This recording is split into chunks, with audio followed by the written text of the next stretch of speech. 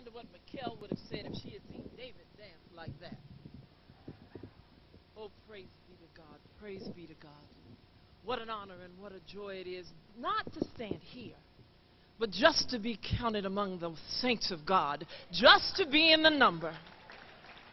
God is a good God. God is an awesome God. And now I'm Baptist, so I have to do the Baptist thing. Okay? Giving honor to God, who's the head of my life.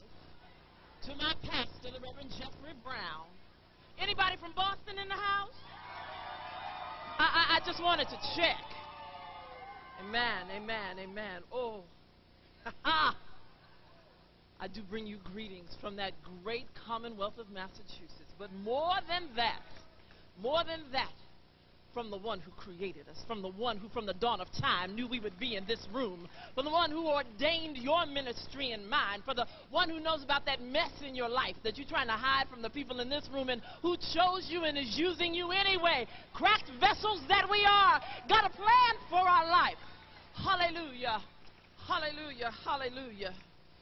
Oh God, and I need my husband because he's my timekeeper and he's back in Boston, so you all pray with me that God has God's way in this time we spend together. Oh, is there a word from the Lord? Is there a word from the Lord? And I don't assume that everybody has read this passage, so if you'll just turn with me in your sword, and if you can't see because it's dark, that's all right. Just prepare your heart and listen for the word of the Lord from the gospel according to Mark, from the shortest gospel in the book, the one that doesn't waste a single word, from the gospel of Mark in the 14th chapter. In the 14th chapter, beginning with the 3rd verse. When you find it, say amen. The gospel of Mark, 14th chapter. Listen for the word of the Lord. While he was in Bethany, reclining at the table in the home of a man known as Simon the leper, a woman came with an alabaster jar of very expensive perfume, made of pure nard. She broke the jar and poured the perfume on his head. Some of those folk who were present were saying indignantly to one another, "Why waste this perfume? It could have been sold for more than a year's wages and the money given to the poor." And they rebuked her harshly. "Leave her alone," Jesus said. "Why are you bothering her? She's done a beautiful thing to me. The poor you'll always have with you, and you can help them at any time, but you'll not always have me. She did what she could. She poured perfume on my body beforehand to prepare me for my burial. I tell you the truth. Wherever the gospel is preached throughout the world, what she has done will be told," devil, you're a liar, "in memory of her." If I had a text for you, or a title for you this morning, it would be Your Alabaster Box. Let's pray. Speak, Lord, that we, your people, might hear you. Hide your daughter behind the sacred redemptive power of your cross, none of me and all of you. And let the words of my mouth and the meditations of our hearts be acceptable in your sight. For you and you alone are our strength and our Redeemer. And God's people together say, amen. Amen. Now, I've never been able to stand still. If you believe that every word of God is given for reproof and correction and for teaching, and that it's meant to equip us thoroughly for the word, then the Mark text does something different than all of the other texts. You see, that story of a woman anointing Jesus is in every single gospel. In Luke, they make my sister a sinner. And I have you know, the Lucan text does not call her a prostitute, but we certainly like to. We don't know what her sin was. Luke calls her a sinner and brings her to Jesus' feet, and it teaches a parable about forgiveness through her action. That's the Lucan text. And then you get the Matthew text where we don't know her name, and we don't know if she's a sinner or not, but she comes, and again, she anoints his head. And it's the Matthew text where the disciples get in her way.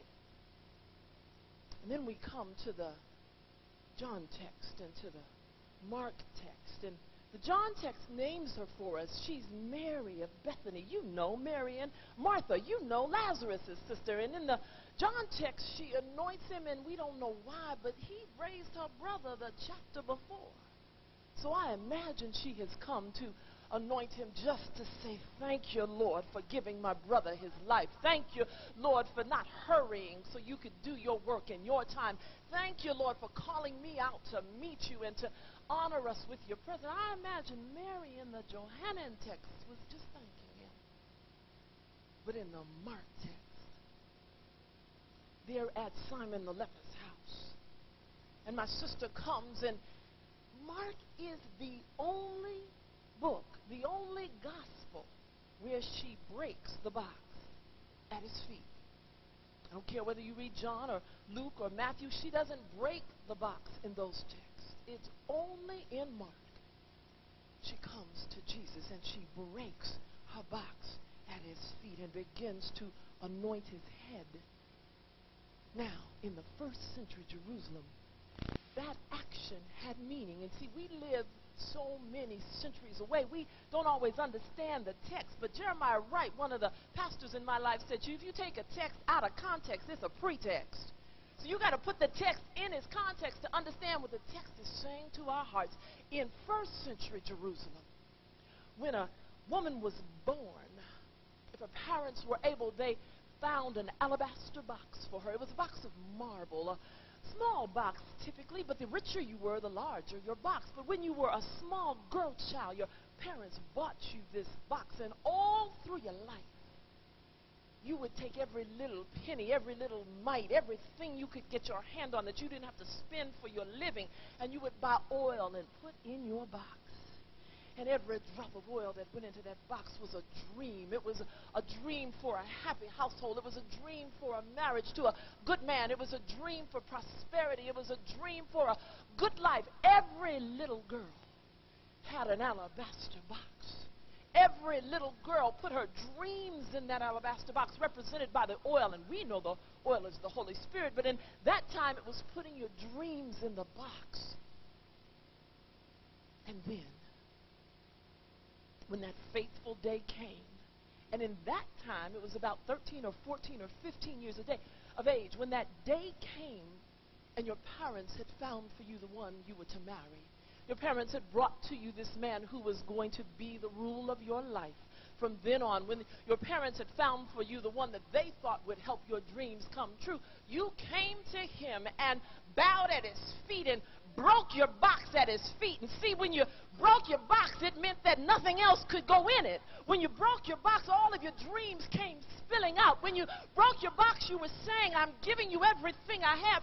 You've got to take care of me. I don't have any more property. I don't have any more rights. You're now my husband. You've got to take care of me. Oh, when you broke your box, you could never put it back together. All your stuff started spilling out, and it was now in the hands of this man. She broke her box at Jesus' feet. My sister brought her box, and in her mind and in her heart and in her day, it was giving Jesus all she had. It was saying to him, I'm coming to you with my life, whether she's a sinner or not, because the word said all have sinned and come short. She brought her box to his feet and said, I can only give you what little I have, but I'm giving it to you because I trust you. I'm giving it to you because I don't think you'll hurt me. I'm giving it to you because I believe you love me. I'm giving it to you because I believe you'll take care of me. Jesus, I'm going to break my box at your feet.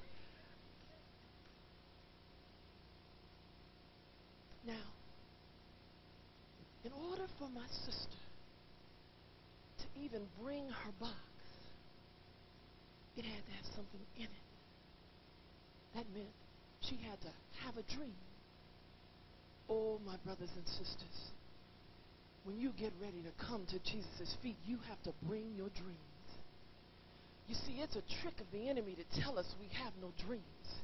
It's a trick of the enemy to quash your dreams and to make it look as if they won't succeed. It's a trick of the enemy when people tell you that your dreams are no good. It's a trick of the enemy that when they tell you that because of your address or because of your messed up life or because of the mistakes you've made that you don't deserve to have dreams. It's a trick of the enemy. No, Psalm 37:4 says, Delight in the Lord, and he will give you what? The desires of your heart.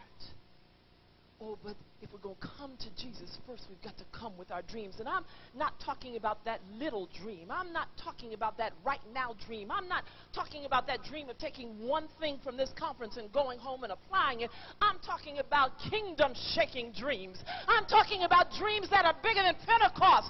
I'm talking about dreams that revive not only a city or state, but a nation. I'm talking about dreams that will revive that person who lives in your household, whom you're afraid to talk to and bring the gospel to. Those are the kinds of dreams. Some of us have been praying the same dream for 40 years. I'm 43. I may be one of them. Or for 10 years or for 5 years. But you see, you got to bring your dreams to Jesus. And what I like about the Lord, Dr. Rochester, you said it yesterday, is he doesn't see us as we are. He sees us as we're meant to be. That's why he said to Gideon, "O mighty man of war," when he was down in a hole, talking about you got the wrong address, God. God sees us not as we are, but as we're meant to be. And God sees our dreams not as they are, but hallelujah, as they're meant to be. And in his word, he said, "You'll do greater things than even I did." Oh, you got to have a dream. And you know that thing that won't leave you alone. That thing that's been in your heart and keeps rising up. That thing that when you're in that morning time, when all is gray, you can feel it. It's ethereal, but you know it's there. It's that thing that you keep hearing a word of prophecy about in your life, but you won't accept it. And I'm not talking about you. I'm talking about us. God told me for years I was supposed to go to seminary, but I had come up in a church where women were not ordained. The man who baptized me will still not call me Reverend, bless his heart. I still love him. But that dream stayed there until one day Dr. Trulier got in my car too on Route 780 between Oakland and Sacramento and said, "Are you tired of running yet?" Oh, and I looked in my rearview mirror because I assumed he was in the back seat. I must be chauffeuring God. And said to him, "Lord, don't you know about my life?" See, there are things I'll tell God that I can't tell you. I can remind you, God, about a night in Texas when you know what happened. I can remind you, God, about a night in Evanston when you know what happened. Lord, you can't walk me. And God said, "I see you, daughter, not as you are. Oh, but as I've called you to be." What's your dream? What's that thing that bubbles up in you and you just won't admit? What's that thing that you're afraid to speak life into, but you know God has given it to you? Oh, if you're going to come to Jesus, bring all of your dreams. Do you think God is so weak that he can't meet your needs? Do you think he's so frail that he can't understand your dreams?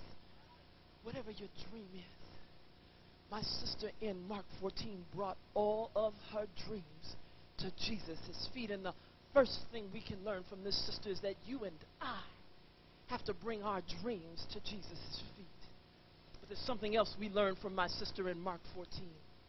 You see, it is in the Matthew text when it's the disciples who block her way. When you get ready to bring your dreams, there's some folk who are going to block your way. And sometimes they have titles out in the world. They're supervisors and they're bosses and they're professors. Sometimes the people who block our dreams are the ones to whom we report or have some kind of secular power over us. Oh, but I like the Matthew text because sometimes the people who block our dreams are called reverend. Sometimes they're called deacon. Sometimes they're called elder. Sometimes they're called bishop. Make no mistake about it. All men and women are human. And sometimes the folk who block your dreams, it breaks your heart because they're the ones who should be standing beside you. They're the ones who should be lifting you up in prayer. They're the ones who should be exhorting and encouraging you. And instead they stand like, who do you think you are? Ain't got a degree from seminary, here are all of mine. Haven't been in the world long enough, here's my age. And if we look in the biblical text, it's no different. In the 9th chapter of Matthew, you have the disciples blocking the woman with an issue of blood from coming. In the 9th chapter of Mark, they fighting over who is going to be the greatest. In the 9th chapter of Acts, Paul is breathing out murderous threats all through the biblical record. Those whom God used often had blockages of the brain and of the spirit. Oh, if you're going to have a dream, if you're going to bring your alabaster box to Jesus' feet, sometimes you just have to press through the mess. Sometimes you have to press through the tradition. Sometimes you have to press through the evil. Sometimes you have to press through the jealousy. Sometimes you have to press through the hurt. Sometimes you have to press through the anger. But you've got to press. You see, my sister didn't belong in that room with Jesus. In her day, women couldn't even come and dine with men. I'm sure she met crossed arms at the front door, but she didn't let it stop her. She knew she had a mission before God. She knew she had something she needed from the master. And none of them ignorant-head Negroes were going to stop her from getting her way to the master's feet. She pressed through the mess. She did not give up. She did not let somebody say, I know more than you, and she turned and ran. She stood flat-footed and press through the mess. If you're going to have dreams, you got to first have them and give them to God. But then you got to get to Jesus with your dreams. And see, sometimes the Lord allows us to go through tests to see how strong we're going to be. Sometimes he puts that mess in front of us or allows it to rise up in front of us to see what we've allowed him to make us to be. Oh, when you have a trial, when you're trying to press to the master with your alabaster box and there are pitfalls and evil folk and obstacles over which you cannot bound, know that that means you're doing something right. You see, the devil doesn't mess with anybody who's not doing anything. You can wear your adversaries and your adversity as a badge of honor, because I must be about something, because the devil got to gather his forces to come and stop me. Oh, when I face a mess, devil, you're a liar. Greater is he that's in me than he that's in the world. Shoot your best shot, devil, not because of who I am, but because of whose I am. When you have to press through the mess, count it all joy, my brothers and sisters, because God is saying, I got your back. If he's for us, who? Ha-ha! Got to have dreams. Got to press through the mess. And then you have to lay them at Jesus' feet. Oh, think about the dreams that you have. Think about what's in your alabaster box. Think about those things you've been holding on to all of these years, and we bring them to the master's feet. We get to see Jesus. We have a mountaintop experience, and we lay our dreams at his feet. Lord, I love you. Lord, I've done all I can. I can't do no more. Lord, I'm giving it to you. God, won't you come and bless my dream? We've prayed those prayers. We've been at the altar. We've been on our knees. We've pressed. And now we're in the presence of the Almighty God. We're in the presence of the one who can open up the windows of heaven and pour out a blessing that we won't have room to receive. We're in the presence of the one whom we say we lift up holy hands. We're in the presence of the one to whom we say all power is in your hands. We bring our dreams. And then like the woman,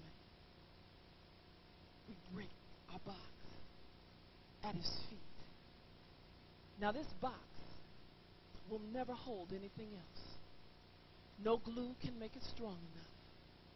Once I break my box at Jesus' feet, I've made a final commitment. I've said to him, I trust you. I love you. I have no power of my own, lest you take my dream and multiply it. It is no good. Lord, I bring it to you. I break my box. And then our challenge is to leave it there. Once we break the box, we can't take it back. At best, we have to go get a new box. But see, God does not honor our absence of faith. God says, when you've trusted me enough to have a dream, to press through and to leave it at my feet, don't take it back. Because if you take it back, you hinder my power. If you take it back, you slow down the process. If you take it back, you got to go back to square one. When you break it at his feet, do not collect $200. Do not pass go. Do not go to jail. Do not call your best friend and tell her or him what you did. Do not start a prayer chain then. Just trust the master.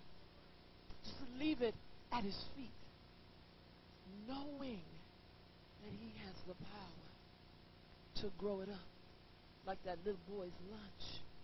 He can take our little and make of it so much. But there's one more thing that this text does. If you read the Mark text, you see in the first verse, it tells us that Passover was 2 days away. Jesus knew what the next 48 hours, 72 hours held for him. He knew he was hours away from the betrayal, from the lying, from the Judas kiss. He knew he was hours away from his burial. Nobody else knew. He'd been trying to tell the disciples for chapters, and they never got it. They are conscientiously stupid in Mark. They never get it. But Jesus knew. My sister brought her box and broke it at his feet as an offer of a betrothal, as an offer of her life, as an offer of lifelong commitment in marriage, in relationship. All of the symbolism tied up in that box was clear to her and everybody in the room. But look what Jesus did. He took her offer of betrothal and turned it into an anointment for his burial. My brothers and sisters, if you're going to bring your box, if you're going to press through the mess, if you're going to break it at Jesus' feet, that's not the hard part. Here's the hard part. We have to let Jesus do with our dreams whatever he wants to do. You see, I've got dreams of grand things. I've got dreams of amazing things. I know what the Lord has gifted me to do. I know what I'm supposed to do. So, Lord, here are my dreams. Stamp them with your approval so I can get up and go. Just rubber stamp them, Lord, because they came from you, so I must understand how you want me to use them. Lord, just mark them okay, and I'm ready to go and to serve you. No. She came with a wedding announcement, and he turned it into a death announcement. When you bring your dreams, you have to, I have to, let God do whatever God is going to do with them. See, you may have dreams for this ministry with children, and you might bring that, and God has a ministry for you that has nothing to do with children. It may be their parents that he wants you to get.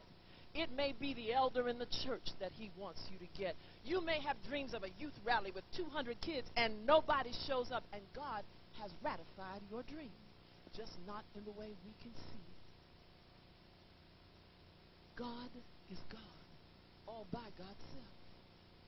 He does not tell us we're going to have success according to the world's standards.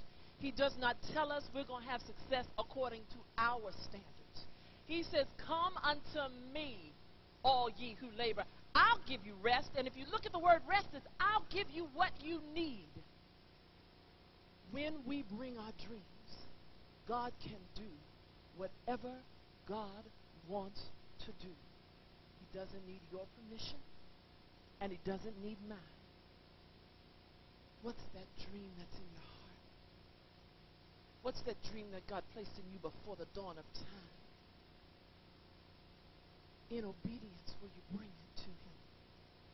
And even deeper obedience, will you allow him to do with it what he will?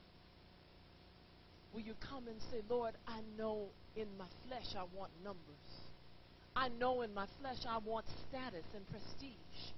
I know in my flesh I want X or Y, but Lord, you do what you will. I have been preparing for the last 7 years to pastor a church, and every time I get close, God says no.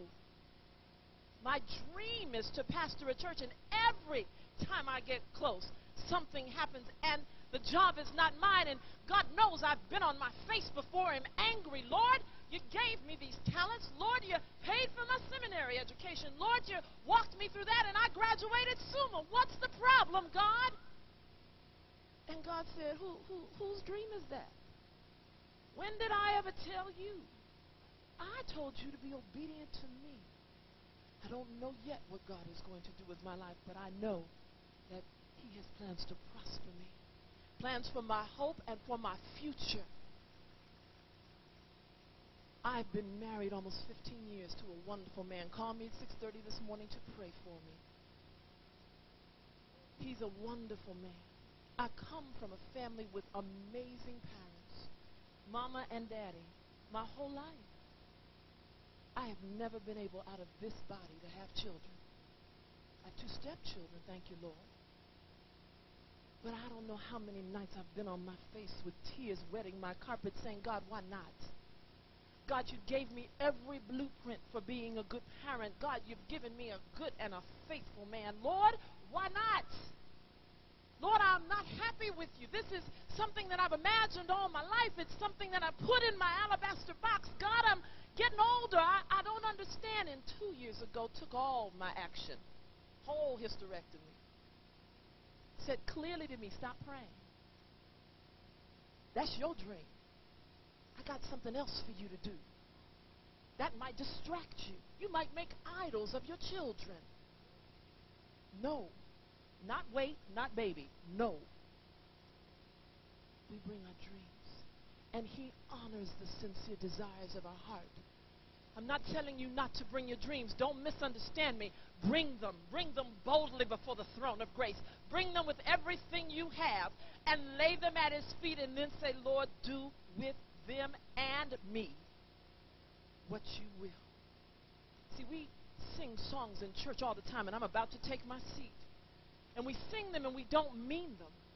We sing all to Jesus, I surrender. All to him I freely give. I will ever love and trust him in his presence daily live. All to Jesus I surrender. Lord, I give myself to thee. Let me feel thy love and power. Let thy blessings fall on me. And then mad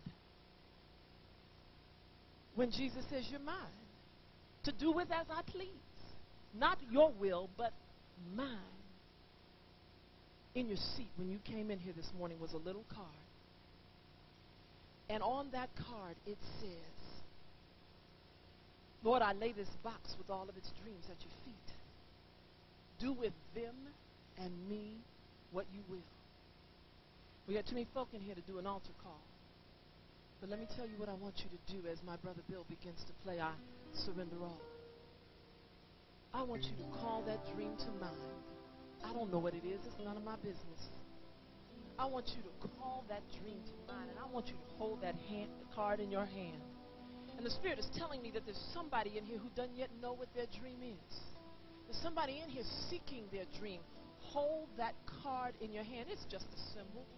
There's nothing magic about it, nothing religious about it. It's just a symbol. Hold it in your hand. God honors symbols. And if you don't know your dream, because in a moment I'm going to ask you to stand and sing. If you don't know your dream, when you rise, ask him for your dream.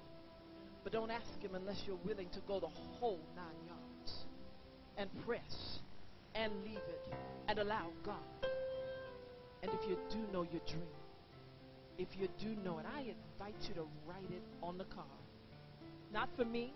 I don't want to see it. I want you to keep the card. But I want you to write it on the card, and when you stand to agree. You know, the word confess just means agree.